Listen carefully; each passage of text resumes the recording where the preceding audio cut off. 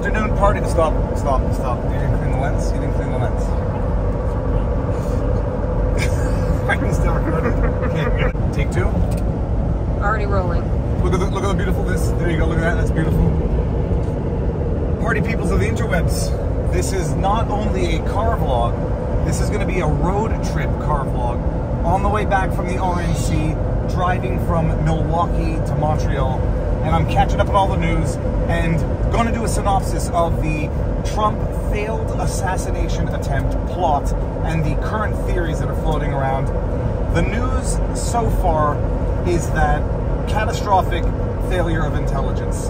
The woman, Kim Cheadle, who is the head of the Secret Service, the director of the Secret Service, who answers to Alejandro Mayorkas, DHS, Department of Homeland Security, apparently worked at Pepsi as an executive or something, has no military experience whatsoever, or any Secret Service experience. So there's a lot of DEI talk going around, you know, the irony being they call it DEI, but also DIE, diversity, inclusion, equity. Thus far, her explanation is that this was a problem. It should never happen again.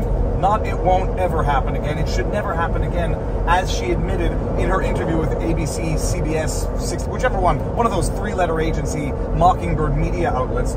She gives an interview explaining the security failure. It's an interview that I believe is deliberate antagonism.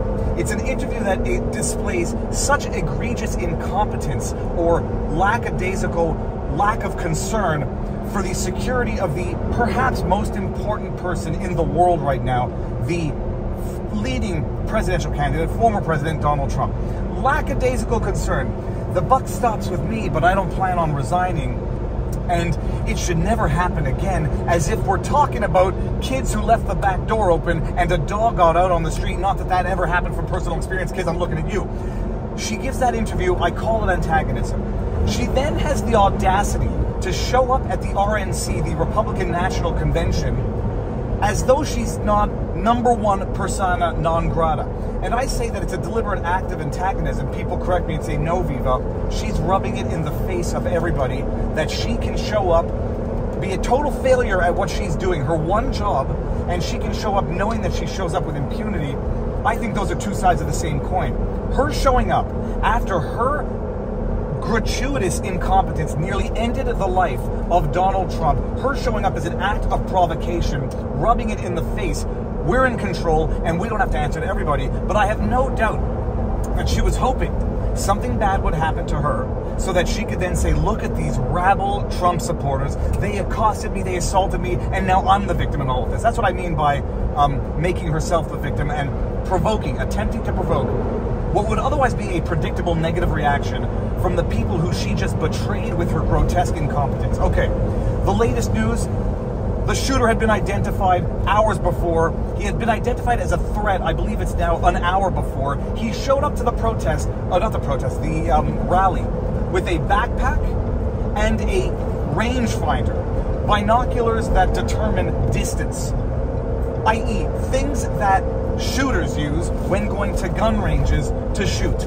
Nothing suspicious at all about that, except it was all suspicious. He was first identified as a person of suspicion, and then it turned into a person of threat.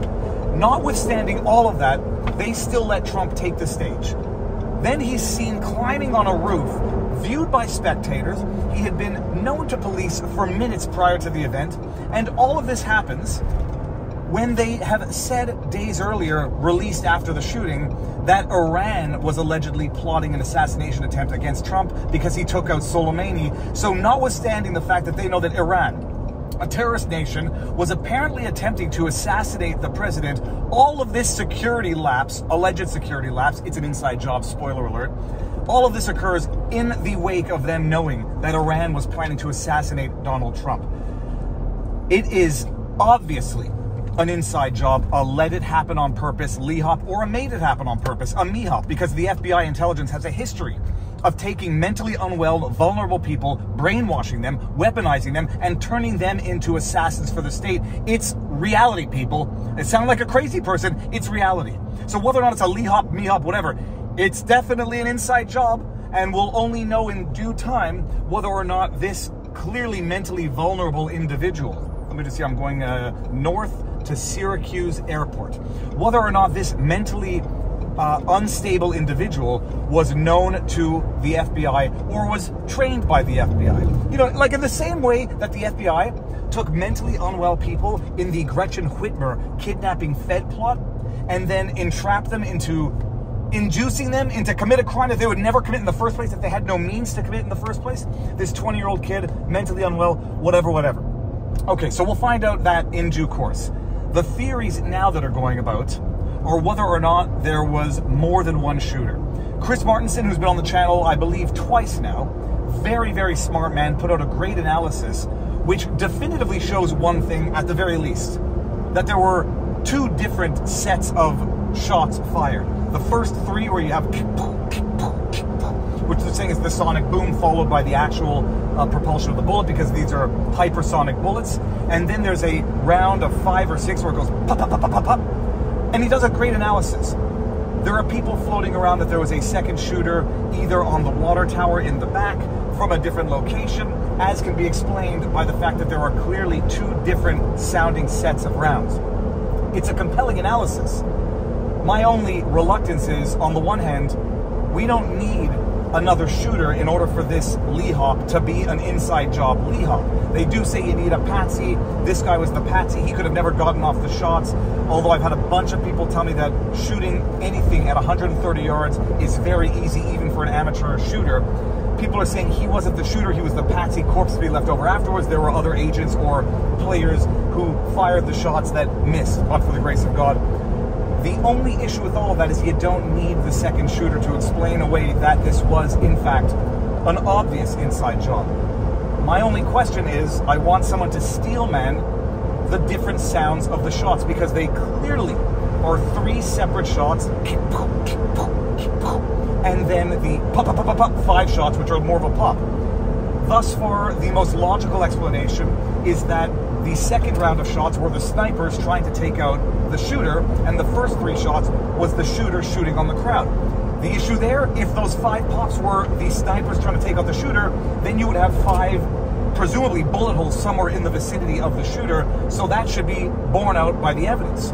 The other question is, if the shooter only shot 3 shots and hit 4 people, Trump, Corey, and the 2 others who were injured, how can that happen? One theory is that the first bullet hit Trump in the ear and then another spectator, and then the 2 other bullets took out Corey in whatever combination that occurred.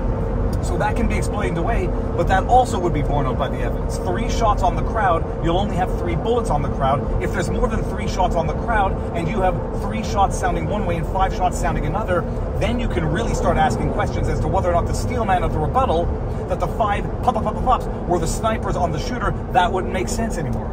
That's where we're at right now, but the bottom line, Kim Cheadle needs to be charged, jailed, and convicted. And I say that as a joke. Yes, there's a thing called due process. It's hyperbolic. But one thing is for certain, if we apply the January 6th standards to this, oh my goodness, you can charge, jail, and then you can worry about convicting years later. Grotesque incompetence. I don't think the buck stops with Kim Cheadle. Her name is Cheadle, by the way. I'm just going to cheat a little. Cheadle.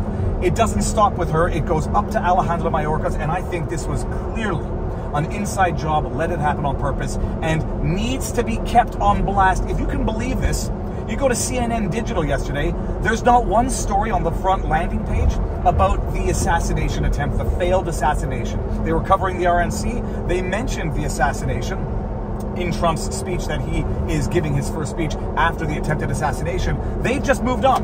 CNN's moved on. Other MSM legacy Mockingbird media outlets have moved on, as if we are supposed to move on from the LEHOP assassination attempt on Donald Trump. But for the grace of God, had that bullet caught its mark, we would be in World War III right now. It would be Franz Ferdinand 2.0. Just move on. Forget about it. It's over. Now get back to calling Trump a rapist. All right, that's the latest. And we'll see what the crowd has to say about whether or not a road trip car vlog is good enough. Are people going to complain about the audio? How have the kids been so quiet? Inquiring minds want to know. If you like what I do, like, share, subscribe, hit the notification bell, and make sure that you get the notifications when my videos come up. Drop a comment, it feeds the algorithm. Viva Frei on Rumble, Viva Frei on Twitter, and vivabarneslaw.locals.com for the best above average law community out there. And these kids are learning something that they would never learn at school. They're learning politics, they're learning ballistics, they're learning how the world works on the road. This is more of an education in 1 week than they got all year in school, which means if we do another road trip... Daddy! If we do another road trip... Hold the puppy up. We can actually skip another year of school. That's not true, kids. Don't get your hopes up. All right. Peace out, peeps.